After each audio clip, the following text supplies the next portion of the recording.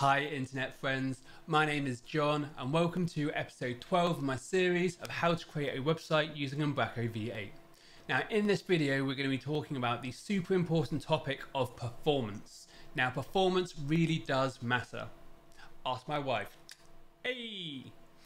Now what we're going to do in this video is talk about the more Umbraco specific features of how you can make your pages load faster. So we're going to be talking about things like the client dependency framework, we're going to be talking about cache partial, we'll be looking at how we can add things to the cache. Now if that sounds good to you, let's crack on with the content. Before I forget, hit that subscribe button, click it now, be a legend. I do weekly YouTube videos on web development and Umbraco, this sort of stuff. Hit subscribe, be a legend. We are going to kick things off by looking at the two ways that you can apply caching on a page level. Now, as you can see, no expenses being spared again on my designs. What you'll see in the screen in front of you is this output cache enabled value and this cached value right here.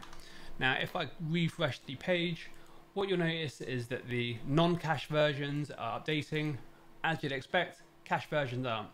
Now, these two cache values are actually being cached in a slightly different way. So what we'll do is go through and look at the code and seeing how this is working. We are inside of the route hijacked controller of that page that you just saw, and what we're going to do is look at the output cache to kick things off with. Now the output cache is probably your go-to tool when you're thinking about caching using Umbraco, and this is because it's going to make things much quicker. What's going to happen is someone's going to make a normal page request, the HTML is going to be rendered, and then on the way out the HTML is going to be put into the output cache. On any subsequent requests, the HTML is going to, from the cache is going to be used and returned. This means that the server is going to be able to process more things, and it also means that pages will load quicker. Now what we're going to do is enable the output cache, and this is done using the imaginatively titled output cache attribute. Now the most common way I see the output cache being used on online tutorials is using duration. Now duration takes in seconds, so this is an hour. Hoping my math's right there. Now this is rubbish. Do not do this. The problem with this example is imagine you have 20 or 30 controllers. You then decide to change the cache time from 1 hour until 30 minutes. You're now going to have to refactor 20 or 30 classes, figure out everywhere it's used. You do not want to do this. Instead, you want to set up a cache profile. So within your web config, what you can do is within system.net, system web, you can copy in this amazing config. If you look in the article linked below, you'll find out how to do this. The important thing to note here is this cache profile.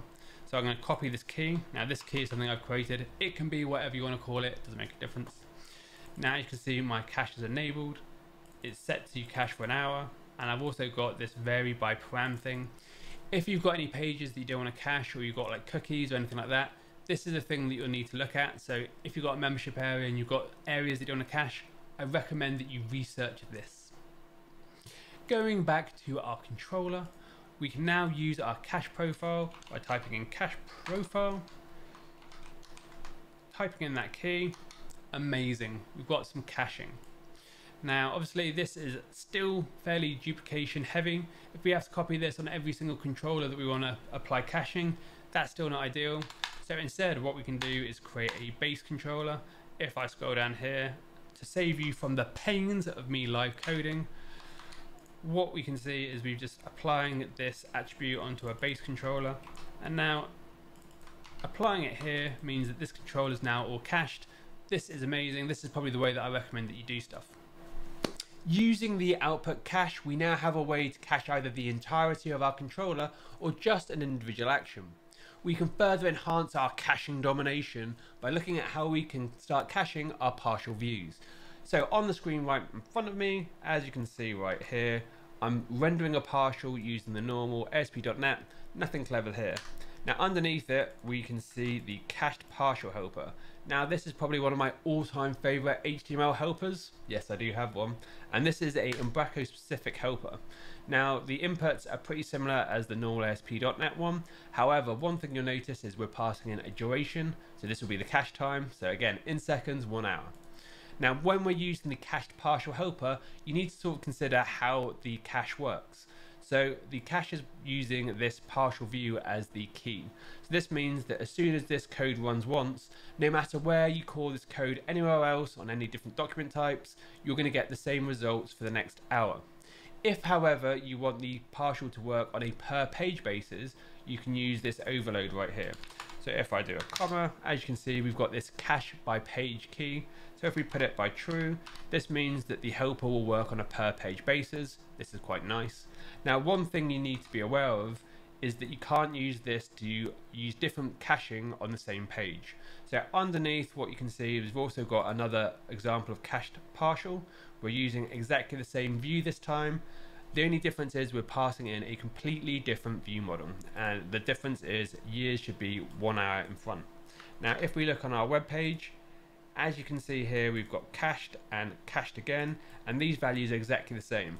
So it's just something to be aware of when you're using this helper, because it can catch you out once in a while. We're now going to look at how we can further enhance the front-end experience. So we're going to look at how we can add some caching, some bundling, and some minification into our CSS and our JavaScript files. So again, Umbraco comes out of the box with something which is really useful that we can use, and it's called the Client Dependency Framework, or CDP. Now this plugin extension comes installed out of the box. It's written by a guy called Shannon Demonic. So he's also done some stuff like Examine, Articulate, which is another good plugin which I recommend you check out. So he's done a load of good stuff. Now going through the documentation, it's very comprehensive and really easy to understand. So when you want to add in some CSS to get bundled up and cached, you just wrap it in this require CSS. The same for the JavaScript. So we just put in some requires.js. And you can also cache the whole folder if you want to make things much easier for yourself by just doing requires CSS folder or requires a JavaScript folder. So let's have a look at how this works in our code.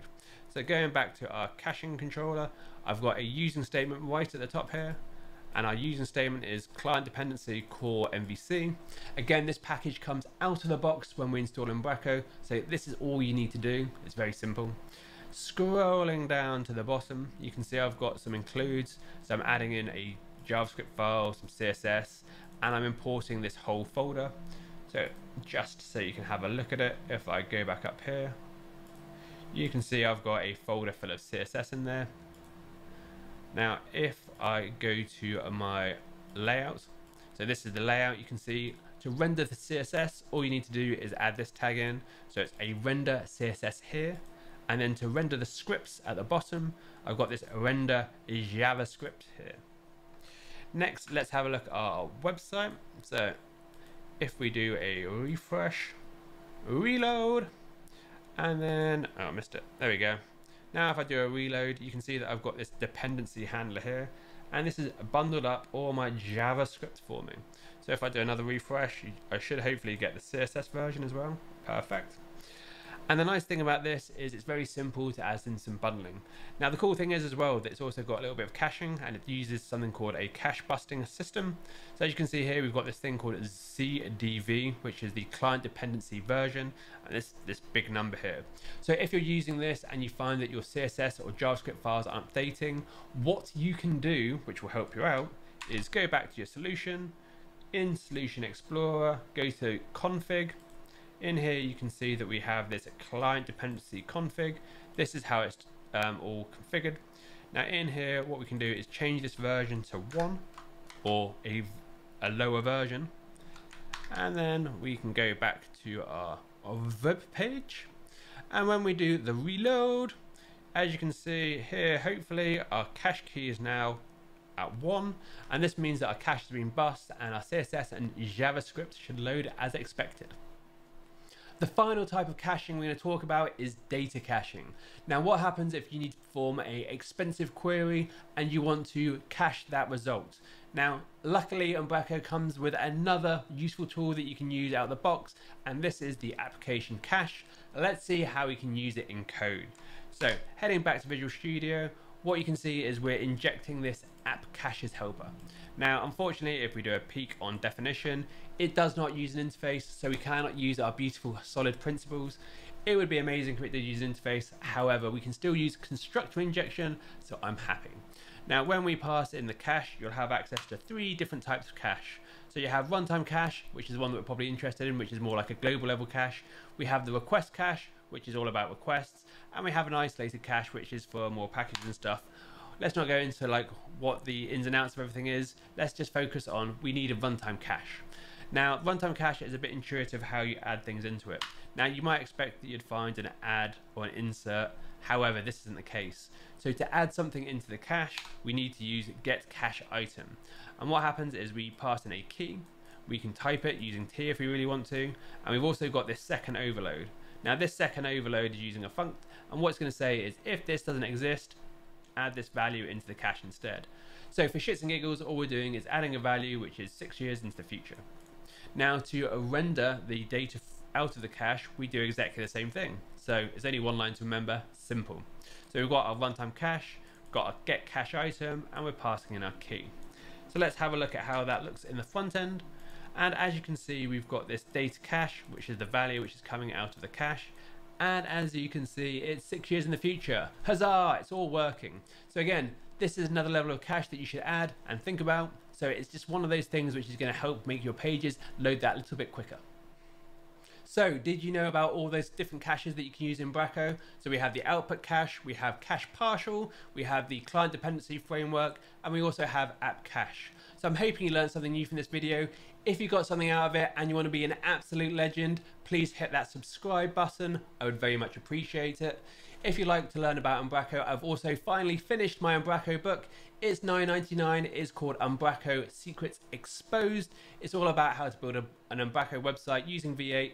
It's kind of similar to these videos, except for, it's probably a bit more in depth. It's only $9.99, so if you want to help me out and support this channel, go over to LeanPub and buy a copy, link below.